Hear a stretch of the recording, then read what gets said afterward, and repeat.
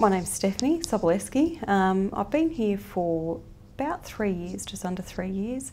First started in admin change program and now a senior HR business partner. What I like most about working at La Trobe is, I suppose it's a very unique place to work.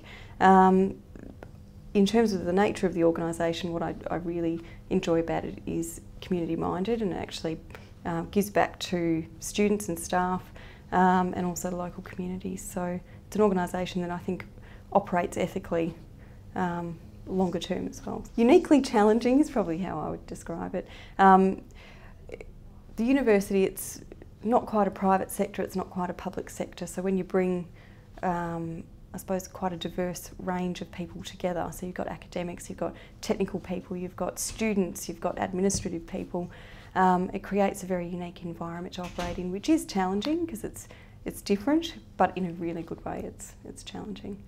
What I like about the benefits of La Trobe are the superannuation, the staff benefits that we do get here are really good and support a good work-life balance as well.